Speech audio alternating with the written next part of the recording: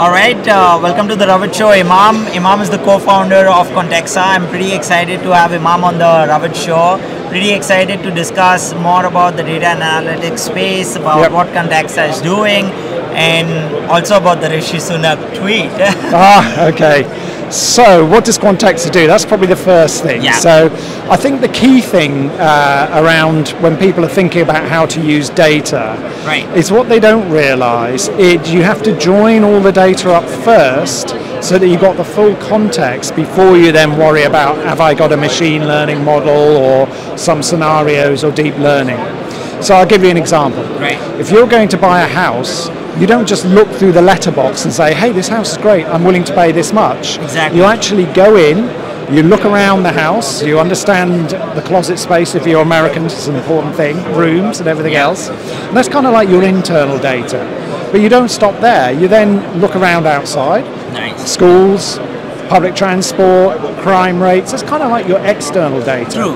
And only when you've got all of that context do you then make a decision. And it's the same for a computer. You cannot expect it to make a decision just looking through the letterbox. So context is what we do at Quantexa to help make better decisions. Okay, this is pretty interesting. And first of all, good example that you've given us. It kind of clears up a lot of ground for a lot of people in terms of also understanding decision intelligence. So a little about the themes that we've been listening at Gartner in the last 3 days. What are your key takeaways and what do you think, where's the space moving? Okay, so the term decision intelligence hasn't actually been around that long. Everybody knows the traditional term business intelligence. Business intelligence is where people take the data, bring it together, present it to someone, and someone makes a decision. Decision intelligence is a new approach. You bring the data together and then the computer tries to make the decision when it can, using an AI model or a composite AI model. That may be fully automated, but more often than not, it's what's called an augmented decision. So the big picture is presented to a person with some recommendations and it points out in the data what might be important, and then the person makes a decision. The key behind this is the decisions are more accurate, so you don't spend time on false positives and all this thing, and you can make the decision far quicker because you don't have to check this system, check that system, and so that's what decision intelligence is about. Okay, this is a pretty interesting insights in. I love how you share all those examples.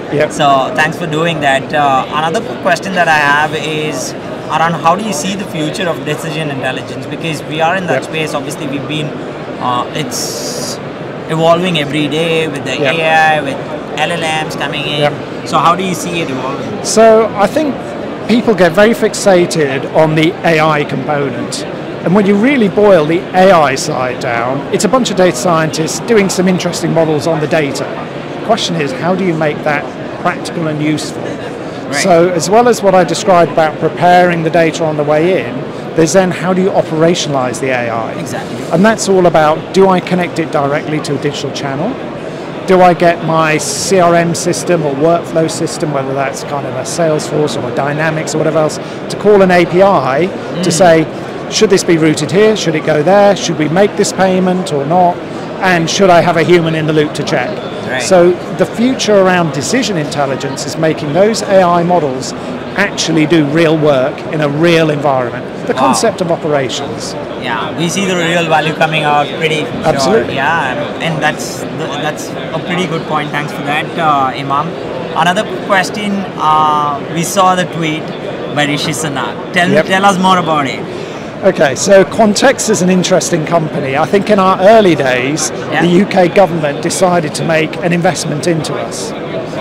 And that investment obviously is paying off well for them. But we've also part of what's called NSIF, which is a national security consortium of how to get new technology better used in UK government. So there's an awful lot of different things we're doing in and around UK government, but equally the UK government is very keen to promote AI and technology, and this year we're the first unicorn, $1.8 billion, to emerge in the tech sector in 2023. So we're a poster child in a way for the UK government and their mission, as well as helping them with many different things. Very well done by Quantexa. I can only imagine what's the next, the next step in the decision intelligence world, and can't wait to see all the progress. Yep.